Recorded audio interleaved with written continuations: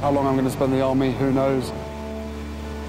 I will continue to juggle my time between flying this thing and doing the other job, which can be, you know, arduous, but I'm lucky I've got a job lots of people haven't, so I'm never going to whinge or complain about that. The other job is being a member of the royal family. Once he leaves Afghanistan, he'll have to try and balance the different sides of his life again. You've got to be able to flick the switch. I think I said a while back there was sort of three me as there were. You know, one in the army, one sort of socially, sort of my own private time, and then one sort of with the family and stuff like that. So, you know, there is a switch, and I flick it when necessary. This is the plane. This is the plane. Harry flew back to Britain and the snow.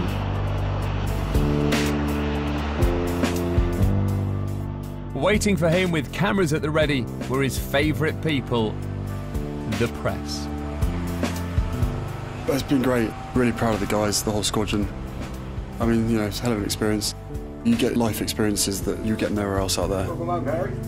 Very different to when I was last out there. I'll be looking forward to going back and seeing my family.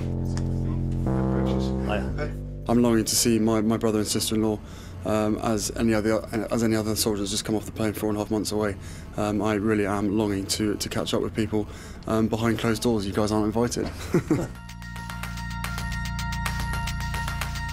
I think he doesn't like us media people. And press controversy has followed his return. Some have criticised the way he appeared to casually compare playing computer games with operating his deadly weaponry.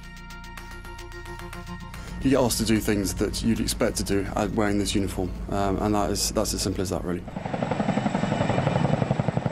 For the thousands of guys that are on operations at the moment, we're continuing essentially to try and do a job for ourselves, a job for the guys left and right of us, and from my point of view especially, for the guys on the ground.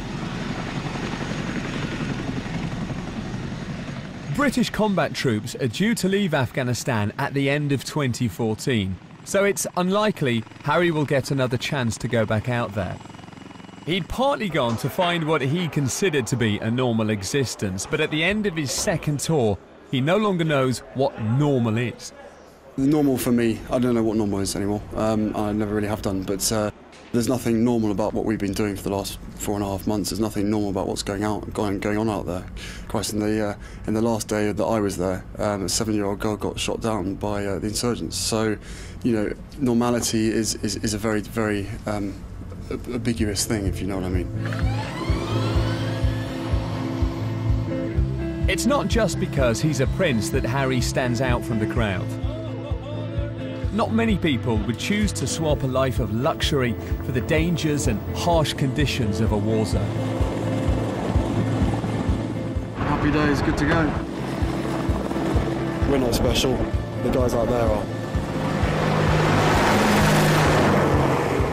This young man who could have done anything, could have stayed in the UK and done whatever, decided to put his life on the line, go to the most austere part of Afghanistan, not as a press stunt because it was where he wanted to be, and lead by example.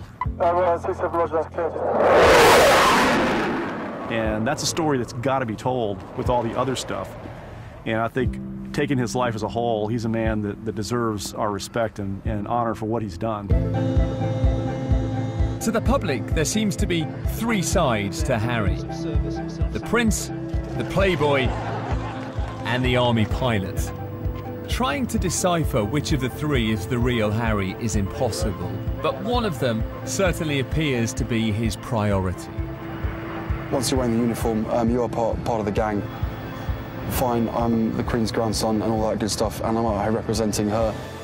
But to be honest with you, as far as I see it, and as far as William sees it as well, our service towards our country in the military, whichever shape or form it takes, will always come first.